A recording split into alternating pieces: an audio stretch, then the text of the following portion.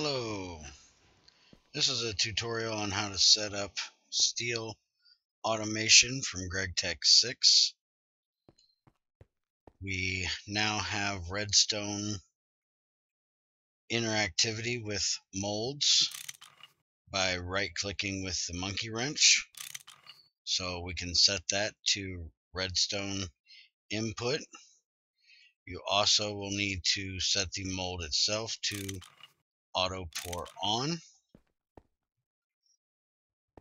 and then heat your crucible up to above 2043. I have it set at greater than 2100.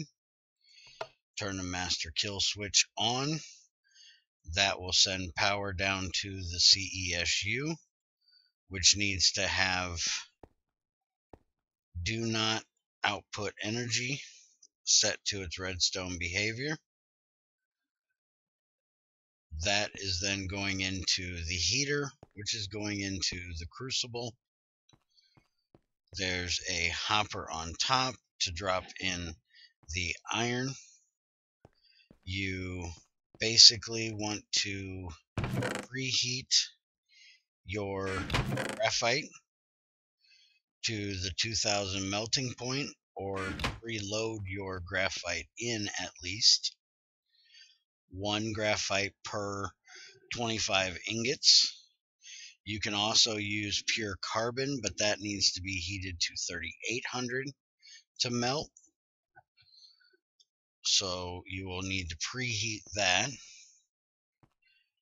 and then throw in the iron ingots into the hopper for how many ever you have of graphite in there, and it will just sit here and run for you.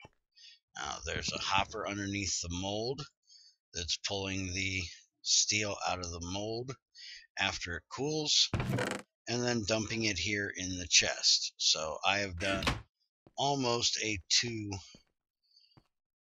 run of steel with this setup, not having to interact with it at all. And you could actually run this with 15 graphite in the crucible. As long as you have one of the slots, it holds 16 total, you could fill this with 15 graphite, and then it would just drop 1 iron ingot in for each run. You do not have to use iron ingots. You can use iron dust. You do want to refine your iron first.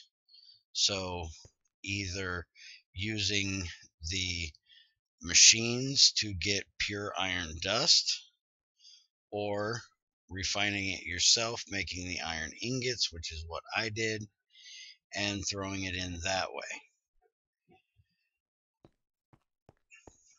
But that is all you have to do. Use your cutters here to change your red alloy wire to connect to the thermostat, connect to the master shutoff, and connect to the side of the mold here. In case you don't know, you need to use a screwdriver to change, which I will do on this one because it is not actually functioning for anything other than visual. To use this with a right click, that changes through your mold, or through your different settings. So you just go to the greater than, then with an open hand, change your thermometer up to 2100. Top row does hundreds, minus and plus. This does the tens, minus and plus, and the bottom row does the ones, minus and plus. And if for some reason you don't like working in Kelvin, you can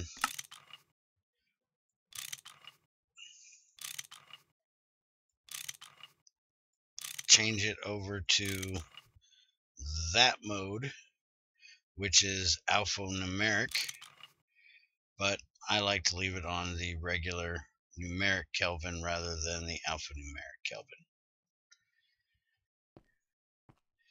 So that is the setup. If you have any questions, feel free to ask, and I will see you in the next video. If there's anything you need help setting up, leave it in the comments and I will get to work on it. Have a good one.